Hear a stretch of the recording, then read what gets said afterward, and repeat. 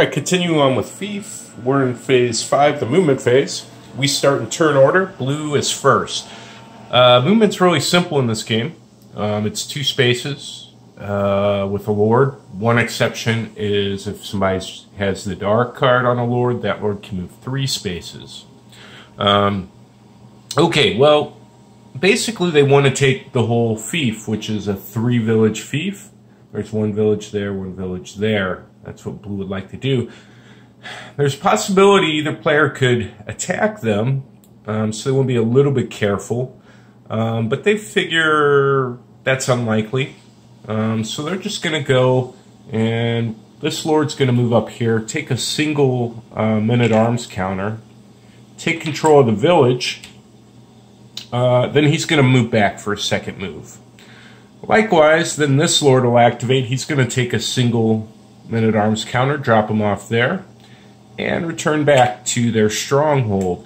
So both lords are now together in the stronghold, relatively safe.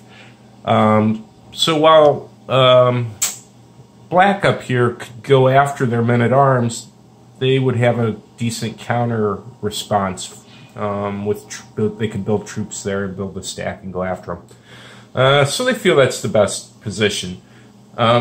Alright, and that's basically it. You do everybody's movement first, then you do combat. Now there's an exception. You can attempt to move through opponent's spaces.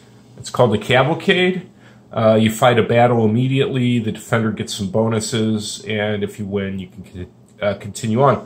Also, other players can allow movement through their space. So if they wanted to move this way, for example, they would move onto the road and then say, hey, will you let me through? And that player can say, yeah, go on through, in which case they can move through that village space. Or they can say no, and you either have a battle or they'll kick them back.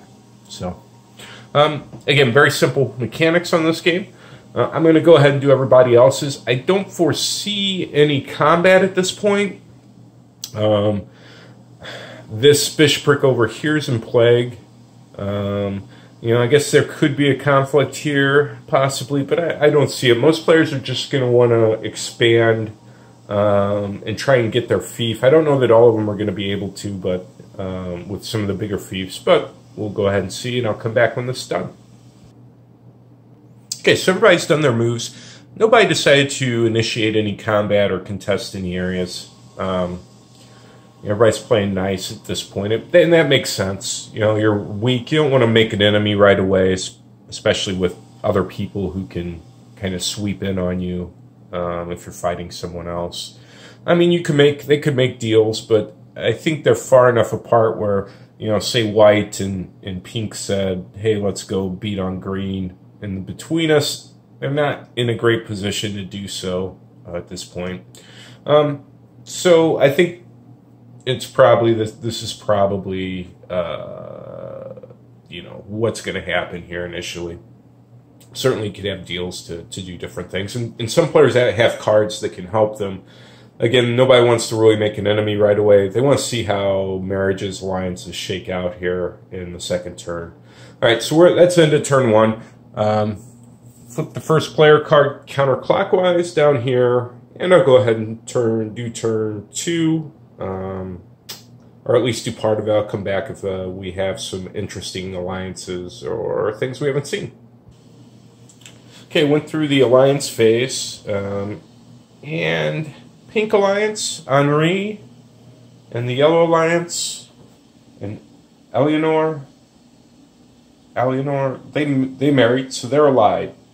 And you can't break alliances in this game, except if one of the 2 married people die, that'll break the alliance, or if you get the Pope to excommunicate, or not excommunicate, annul the marriage. That's the only way. So alliances are fairly binding in this. However, there's assassinate cards. You can assassinate your spouse, and that sort of thing. So I guess there is another way to do it. Obviously, plague can kill people as well, but this is our alliance here. These 2 powers, yellow and pink, have decided, hey, let's ally. Now, what does this mean? Well, green knows now they're gonna be in war here with the pink faction. Pink has nowhere else to go. I mean, they could move up through yellow territory, but they know that that's what's coming. Yellow, well, they're secure. They can go up and try and take another fiefdom. Green tried to make an alliance with white. Everybody tried to make an alliance with white. That's Muriel. And Muriel decided, I'm not going to make an alliance with anyone. I'm going to see how this turn goes. And if everybody plays nice with me, then I'll make my marriage decision next turn. And she thinks that's the best way to go. Because if they make an alliance with one of these powers, the other powers are going to be their enemy right away, and they don't want that at this point. Interestingly enough, how they set up, Blue's boxed in here. So Blue's going to be either in conflict with the white faction or the black faction right away. Unless they can, that's why they really wanted to get an alliance with white here. Black, likewise, they know they're going to be fighting blue. They want an alliance with Muriel, a marriage there, but again, Muriel's holding firm here and going to wait a little bit, try and play the factions off a little bit, hopefully allow her to solidify her position here. So anyway, that was the alliance. We go to the discard. Everybody discards a card in turn order if they want. Both the yellow and white factions drew cardinal cards. They just have female lords. They don't need those. They discarded them because they want to be able to draw 2 cards here in the card draw phase. So I will go ahead and do that. All right, we drew our cards. We did our disasters. There was only one disaster that took effect. This was heavy rains, again in the 5th area here. Pink player played a good weather card to cancel that out. We drew some lords, so the blue faction, they're up to 3 male lords. So's the pink faction, they got 3 male lords. The black, they didn't draw a lord, or they choose not to play it.